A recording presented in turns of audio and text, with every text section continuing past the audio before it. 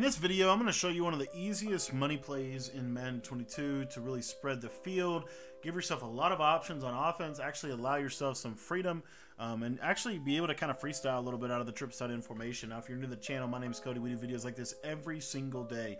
So if you want to get better at the game, make sure to hit the sub button. Also wanted to let you know that if you want to get my full trip side in offensive guide, I'm going to put a link to that in the description below. You can get the all of my Madden strategy guides by becoming a Patreon member. It's only $10 to sign up for that, and the link will be down in the description. Get you everything, all the ebooks, all the tips, everything that we do over there. Now guys, what I wanted to talk to you about in this video was I wanted to talk to you about a really fun little offense out of the play verticals in the trip side information. You can find this in the Detroit or the New England playbook. I'm using Detroit in this video, but New England has the same stuff. It just has some different running concepts and a couple different passing plays. Now what we're going to do with this is really simple. We're going to put the running back on a streak, and then we're going to motion him outside. Now what this is going to allow us to do is a couple of different things in terms of how we can attack the defense, okay? And from here we can basically do a lot of different things in terms of, like, literally this is where I just go crazy with freestyling. However I wanted to set this up, I will. So I'll give you an example. One of my favorite plays, we're gonna put the running back on a streak and motion him out. Then we're gonna drag our tight end, and then on the left side we're going to put the outside receiver on either a curl, a comeback route, or a fade stop and smart route it. It's up to you. I like the comeback route probably the most. So you see, this is what the play looks like. Now what this is really good for is for really any coverage, especially zone. So what you'll see is if it's zone coverage, a lot of times those zones will pull back because of the verticals, and you'll be able to throw the ball right to the tight end, quick, easy, efficient, easy completion for your offense. Now the other thing that I like about this is, again, it really forces the defense to tell you what they're in. So let's say, for example, that they're in Mike Blitz 3. If this linebacker, if they're in Mike Blitz 3, this guy will not move. But if he's in any other coverage, this guy will move outside wide. So let's say that they're showing, in this example, they're showing you a pressure, like a pressure look. Okay, if they're showing you a pressure look, what you can do with this relatively easily is essentially we're going to attack the seams. Well, what you might say, well, what does that look like? Well, what we're going to do is we're going to streak our tight end. We're going to streak our inside slot. So you see it looks just like this right here. Now on the outside of this, what we're going to do is we're going to run a flat route to Johnson. We can run a curl route to Mike Evans. If we wanted to leave him on a fade, we certainly could. And then what we're going to do with our running back backside is we could put him on a simple drag route. So some kind of check down like this, I really like. You could also, run a fade route and then maybe put this guy, right here on whatever you want. But what's good about this against the blitz is their user basically has to choose which seam is he going to try to protect. Is he going to protect the left side seam, or is he going to protect the right side seam? Now you could also do this, and I'll show you here real quick. You could also do this like this. So if we wanted to create a high-low on the right side of the screen, we could just simply take our running back. When we motion him out, we're going to put him on a curl, or you could put him on an out route or a comeback route. Any of those 3 or 4 things is fine. And then we're going to drag this circle receiver. Now what this does is if they're in hard flat coverage, what you can do real quick is you can pass lead this to the left, and you see that that little slot is going to be wide open every single time with consistency if they're going to send pressure. Now you might be asking, okay, well that's good, but what do we do if they're in a man-to-man pressure style of defense, a cover zero style of blitz? Well, there's a couple things that you can do, but my favorite thing to do here is we're still going to motion the running back out on a streak. We're still going to run this 4 vertical concept. Now, this is where the out route becomes very, very effective to the running back, because what you'll be able to do is if they're going to blitz you, just throw this out route right there, real easy. You can aggressive catch that or whatever to try to be able to get, separation against man. That's one of my favorite things to do. Let's say that they're going to press and they're going to shade in outside and underneath though, and they're going to really get into your grill and they're going to try to really make life hard on you. This is where I really suggest the tight end. I think the tight end is one of the best man beaters in the game. And so what we can do with this is we can run it just like this, but we're just going to drag our tight end across like our original setup. And what this does, notice that the running back can't be pressed, by the way. That's something else. So you could use a little zig if you wanted to do something like this. This is a really effective concept. Why? Because the man coverage can't really guard that. As you can see, he still kind of freezes, and I was shaded outside and underneath man-to-man coverage. They basically can't press the running back, especially if they're going to be in Mike Blitz 3. Now, if they're in cover 1 robber, let me show you a little bit of a distinction here. Let's say they're in cover 1 robber. Notice that nobody goes out there to guard the running back. And who's guarding the running back? The middle linebacker, the user. So this is another reason as to why I really like this motion. You can kind of pop them like that if they're not playing disciplined defense with this. And so this has honestly literally become probably majority of my offense. Like, I love this play and I love this concept. Now, again, when they send 5, I want you to understand something else that we can do. Let's say we want to pick up the pressure and we want to mess with them a little bit. So if they're going to show blitz every play, you know, every now and then they're going to send the pressure. Well, what we can do with this relatively easily is just say, well, okay, we're going to block our tight end. And then from there, we can literally just do something. I mean, if you wanted to be, it depends on what you're trying to beat. But, I mean, what I like to do is just streak the running back here, and then on the left side here we have this seam to Johnson, and then there's nobody pressing circle, so we're just going to run a simple little high-low with him if we wanted to do that. You know, maybe something like this. I mean, something as simple as this right here is really effective because this dig route is very consistent. It typically will beat man-to-man coverage, and you're going to be able to have to, you know, force them to do different things. Another thing that you can do as you kind of evolve with this concept and do a little bit more, you know, again, obviously, if most of the time, if they send 5 out of this, I will tell you, it does not always come in because of the alignment of this 5-wide set. I will tell you that as well. So let's say, you know, you ID one of the corners, it will help the line kind of slide and pick up a lot of pressure. But another thing that you can do, back to my original concept here, just something simple like this.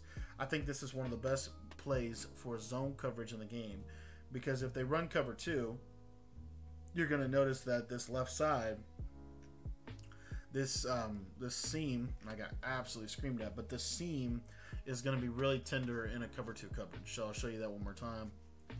So again, just motion this guy out on a streak, and then you can do whatever you want. But I like to drag the tight end as kind of a shallow concept, and then if you want to put this backside guy on a comeback, you can. If you don't want to put him on a comeback, you don't have to. But what you'll notice is that this seam to triangle will almost always beat cover 2 up the seam this year. It's very effective against cover 2 up the seam.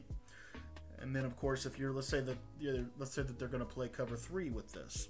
If they play cover 3 with this, a lot of times what happens, obviously you have your high-low, but the other thing that's going to happen is this circle crossing route is going to have time to get to the corner just right in that little pocket. Now, obviously, if they're going to leave their hook curls, which they typically don't, that's going to be wide open anyway. Okay, so if they're gonna leave their hook curls and let the match work for them, your drag, your comeback will be your check down.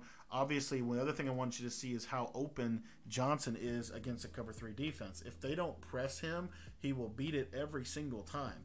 And so if they're going to set, they have to set zone drops in this defense, in my personal opinion, to try to stop some of the things we can do from this formation. They pretty much are going to have their zone drop set. If they're going to refuse to do that, then you're going to hit this little seam to triangle all game long.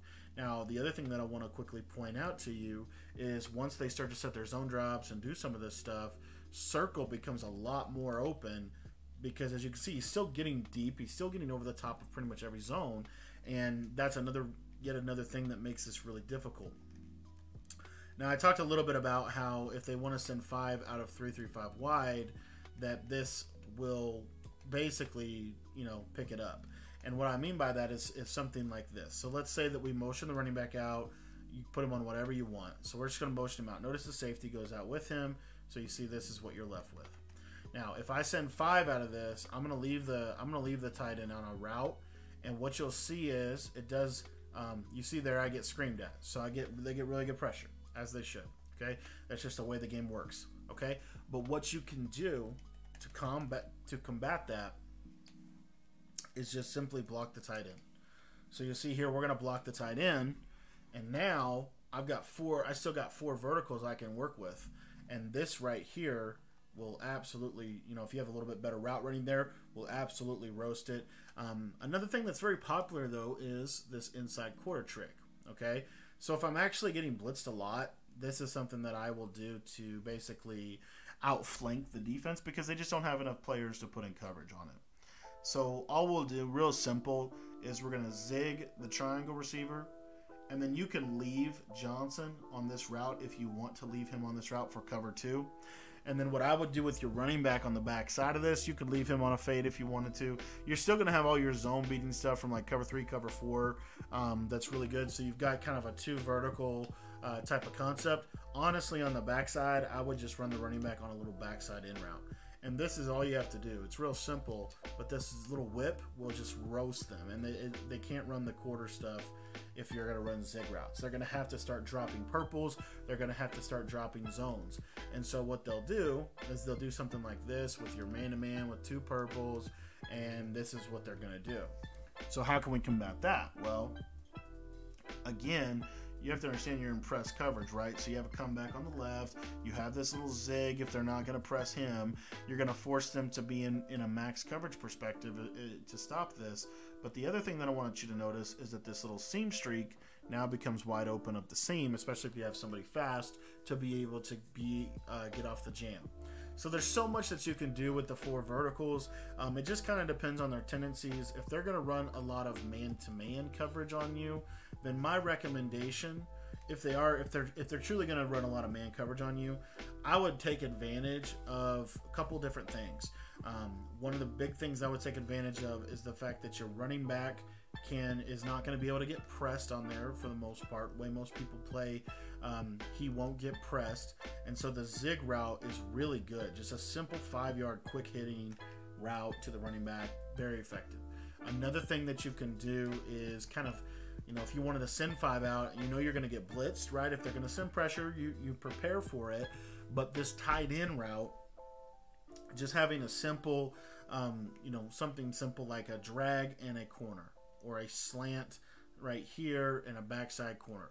This little concept right here will pretty much win you games. I mean, it's so effective, so smooth, and as you can see, I mean, it's just something simple like this is very effective against everything that they're going to do. If you wanted to, you could also put your, let's say you have backfield apprentice or backfield master. It's one of the best man beaters in the game. Put your running back on a Texas pattern, and what you'll see is his Texas route will almost always beat man to the inside. Might have to possession catch it, but you see the idea.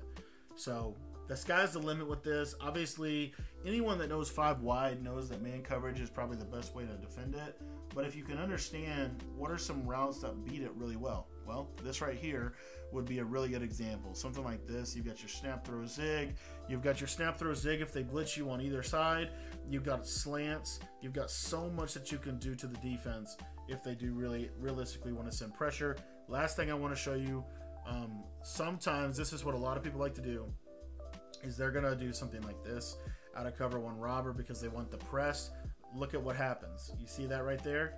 Okay, now they have to do something. They have to make a decision, and that's why this is so good. So now they can send 5, but their user's over here, and their user has to be here for the blitz to work.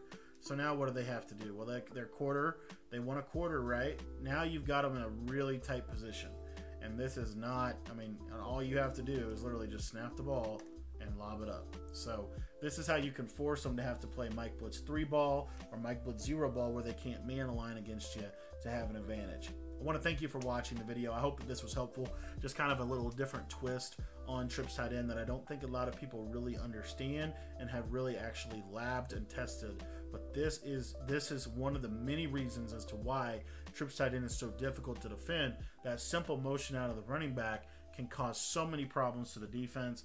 And if you really understand how to utilize the running back in an effective way, you can really make some stuff happen. I want to thank you for watching the video one more time. And if you want to get the full Trips Tight End ebook, everything is available by joining the Patreon. So you get everything when you join it. Only $10 to sign up. The link to sign up is in the description of the video. And we'll see you guys next time.